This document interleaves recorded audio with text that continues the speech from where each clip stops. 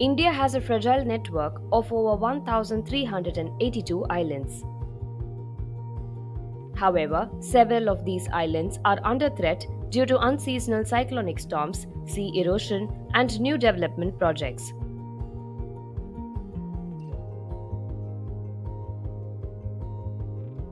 One such island in Lakshadweep has entirely disappeared from the map. Environmental researchers are pushing for urgent measures to be taken to preserve these sinking islands. They say planting mangroves and creating other physical barriers around these areas can make a difference.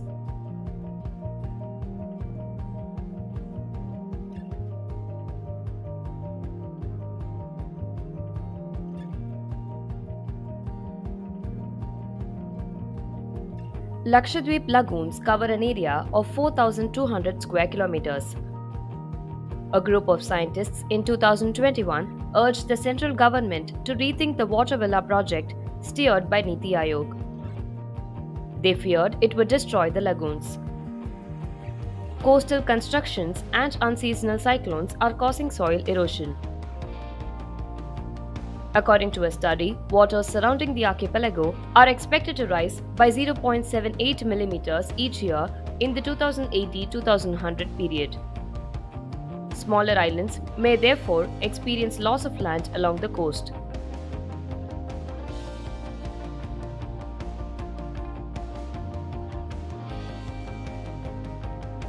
This island in the Gulf of Mannar almost vanished from the map about a decade ago.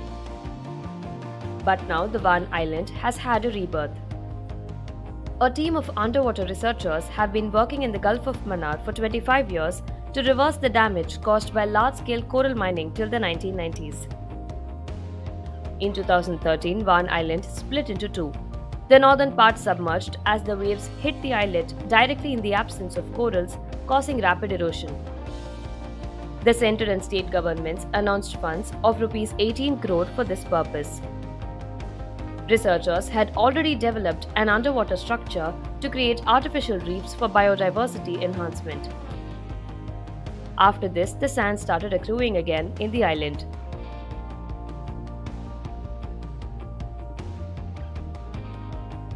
The lighthouse at Indira Point in the Andaman and Nicobar Islands sank about 4 meters during the tsunami of 2004. The killer waves also altered the morphology of the islands.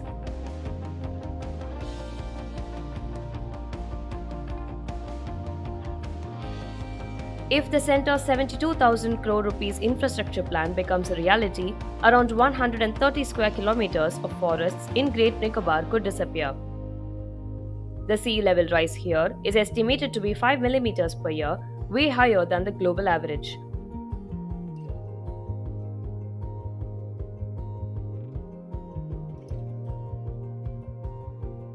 The tall palm trees on the edge of the island struggle to hold on to the depleting soil.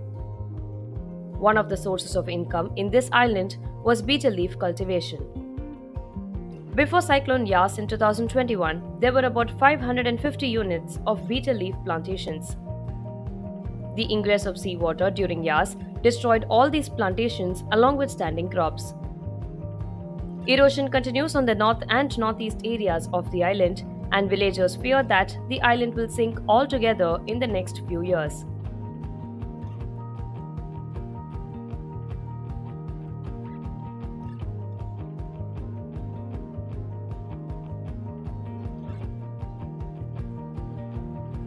Reasons for this reduction: riverine erosion and embankments on the southern bank of the Brahmaputra.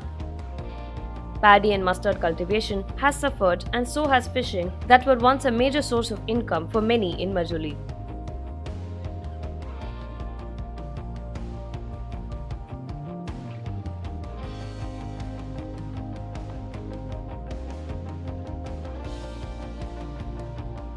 Munroe Thuruthu Island in Kerala is witnessing steady deterioration. The island is ravaged by constant tidal flooding and ground subsidence. The once fertile island now resembles a saline swamp, and agriculture is nearly impossible. Recent research revealed that the construction of Thenmala Dam and uncontrolled sand mining are key factors that have led to the degradation of Munroe Thuruthu. The researchers say that lack of fresh water, sediment from the Kallada River, and the presence of several saline pools have been affecting both soil fertility and groundwater quality.